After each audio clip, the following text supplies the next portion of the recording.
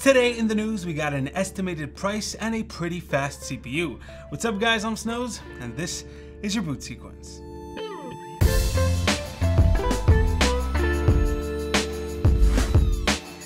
Before that, let me take a second to thank today's video sponsor, WhoKeys. WhoKeys is where you can buy keys like this one for Windows 10 Pro. Get yourself a license with that link down in the description and click buy now and enter the code BTS25 for 25% off. And then you just submit your order, and once you're through with your payment and you receive your key, go to your computer, click on the Windows button, type in activate, and update or change your product key. It's that simple. Let's get started with Intel, and today we're talking about Intel Arc GPUs. The current rumors are pretty vague. We got a lot of comparisons to the RTX 3070, with some saying that the highest end Arc GPU, or Arc Premium as Intel calls it, would trade blows with an RTX 3080. With this card apparently requiring one 8-pin and one 6-pin PCI-E power cable, I would say that it might be right in between the two Nvidia GPUs, since the 3070 is at 220 watts and the 3080 is at 320, I believe. In any case, that's not what the focus of today is. The focus is on the price. We might have an approximation of the costs of this GPU. Intel's scavenger hunt, which started back before the announcement of Arc GPUs, that scavenger hunt has a couple of prizes which consists of an Intel GPU and extra stuff bundled into that. And in the footnotes of the rules, well, they added the estimated retail value of the winnings. And since you can estimate the value of the rest of the bundle, you can estimate the value of the GPU itself. So let's do that. So there's two price tiers that include the GPU. The first one is $900 USD. It would come with a premium Intel Arc GPU, Arc branded merch, and 6 months of Xbox Game Pass for PC. Now the Xbox service itself is fairly inexpensive at $10 US a month. So we're at $840 US if we subtract that.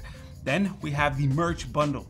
We can't know for sure, but assuming the person gets a t-shirt and some extra gizmos like cups, pins, and a water bottle, we can assume the value to be close to about $100 USD. Merch is often more expensive when made in small quantities. At the cheapest, I'd say that the bundle is worth about $50.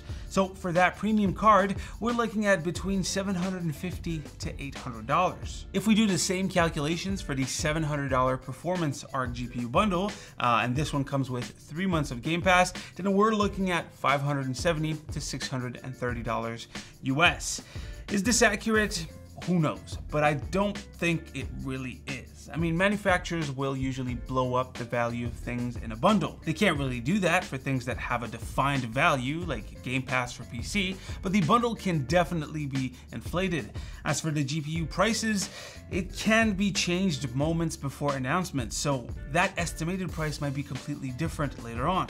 Heck, that could be changed after the announcement of the GPU and its pricing. I mean, that's exactly what happened with AMD and the 5000 series, right? The whole debated Nvidia. My bet, after seeing Intel price their CPUs cheaper than AMD's, allegedly pricing them cheaper, I wouldn't be surprised if Intel placed their GPUs cheaper than whatever GPU they're competing against. I guess only time will tell. What do you guys think? Let me know down below. And then we obviously have some Alder Lake news. In the last couple of weeks, we talked about the i9-12900K, i7-12700K, and i5-12400. But one CPU we didn't mention, and that was the 12600K, the CPU that you're likely going to buy, and holy crap, it's fast. This CPU is apparently going to feature 6 performance cores and 4 efficient cores. So this model is a 10-core, 16-thread CPU. The efficient cores have a base clock of 2.8 GHz with a boost of 3.7. As for the performance cores, they apparently go from 3.6 all the way up to 4.9 GHz. So how does it stack up? Well, it's a weird CPU. If the leaks are correct, its competition is not the Ryzen 5800X, because the 12600K will be priced cheaper. The leaks say that the 12700K is $469 and the 5800X is $449. So I'd say that these two are paired up. But at 10 cores, the 12600K is probably priced between the 5800X and the 5600X. Anyways, it doesn't really matter because it beats them both. At least it does so in the CPU-Z benchmark.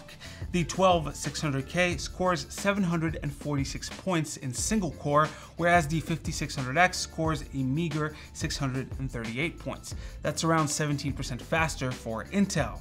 But then the AMD part gets smacked in multi-core with a score of over 7,000 points for Intel. The 5600X at stock is around 4,900 points, so that's 45+% faster for Intel. But what about the 5800X? Well, it's not as bad, but it still gets beat. In single core, we're looking at around 12.5% faster for Intel. And in multi-core, the 10-core 16-thread CPU edges out the 8-core 16-thread 5800X. So yeah, we still have to wait for the pricing, but just the fact that the 12700K was leaked at $469.99 means that we're probably looking at around $379 for Intel's counterpart. Now, we're still talking about a synthetic benchmark, a single synthetic benchmark. Personally, I'm really excited to see all of the reviews pop up to see if it's truly a worthy processor. I still think that AMD will have the edge as soon as 3D V-Cache CPUs come out, but that's still some competition coming from Intel. What are your thoughts on this? Let me know down below.